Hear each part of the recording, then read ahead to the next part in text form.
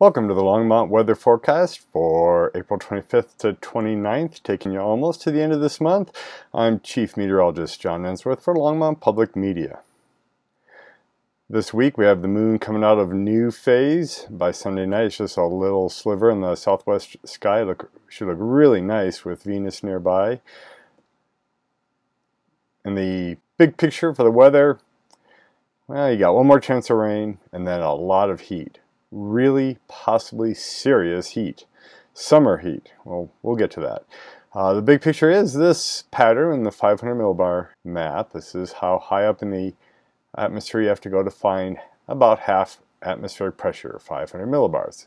Sea level, it's just over 1,000 millibars. Space is zero. This big ridge, marked by a blue line on the west coast, is coming.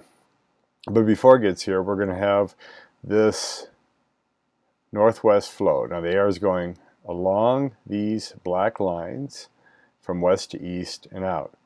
So northwest flow is kind of interesting. It can have these little ripples. You can see it barely resolved here in the, you got all these little wiggles in the map here, and some of these are real troughs. I kind of think that one is, and this one definitely is, but the other ripples could be there that we don't know about.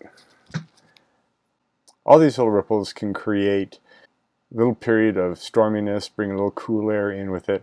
The overall northwest flow pattern brings us cooler air because the air is coming from more northern latitude down towards us.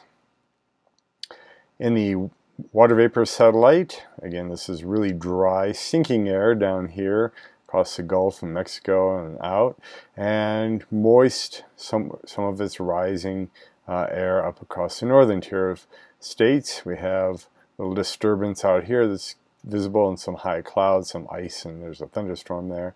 The thunderstorm's off of the east coast in the picture over here.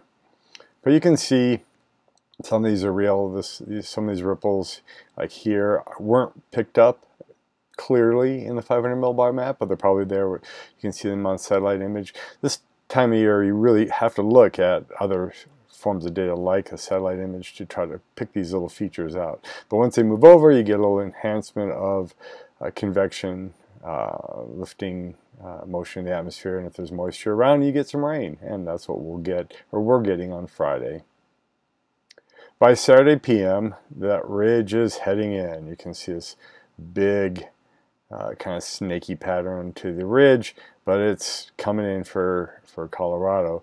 There's still ripples in the flow, but they won't matter to us as much as one here. I didn't mark one down here, kind of a bigger trough. Looking for Saturday p.m., you can see with the northwest flow still in place, the ridge isn't here yet by Saturday p.m. You can see some showers being picked up by the model happening over northeastern Colorado. We're camping in the front yard again, so we'll have to keep an eye on that and either go into the camper or into the house. So, fun. All right, let's take a look at the next 10 days, and then we're going to look at animation of the upper air pattern over the next 10 days. And we'll look at how really amazingly above normal the temperatures are going to be over the next 10 days. So Friday and Saturday morning are probably gone by the time you watch this. These are showers that we had on Friday. I'm recording just before the stuff is forming on Friday. We should have gotten about 1/10 to maybe 1/4 inch of water Friday afternoon, and again overnight Friday into Saturday morning. But with the northwest flow, the temperatures will still be kind of cool, and then the warm-up starts.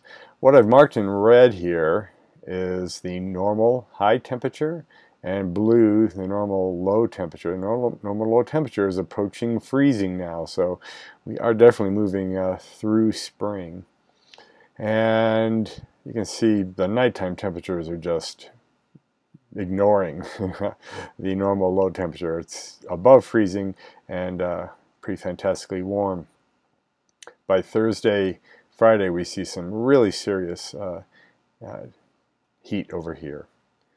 That's the showers for Friday, Saturday. We see a cool down next weekend and a little chance of showery stuff. Doesn't look really organized at this point. I'm not going to get too excited yet, but we'll keep an eye on it through the week. All right, here comes the animation. Take a look at this ridge. So we're on Sunday, and we're heading through Sunday into Monday. You can see how it expands to the east. Lots of abnormally high heights. So the pinks and reds are heights above normal. So just this giant ridge by Thursday, and then the loop starts over again. You can see there's a trough out in the east heading out. That's what created the severe weather in the southeast over the weekend, and then that's moving off the east coast. Another little blob coming down Wednesday into Thursday. That's when our ridge really gets going. Let's take a look at the temperature anomalies. This is surface temperatures, and this is how far above or below, above reds, below purples and blues, normal they are. And you can see the west is just baking. This is Tuesday. Here's Wednesday. About now, as a little cool air passes then. And this, same emission didn't go all the way to Thursday. I'm sorry. Really gets hot then. So I'll let that play through one more time. Lots of abnormally warm temperatures, day and night.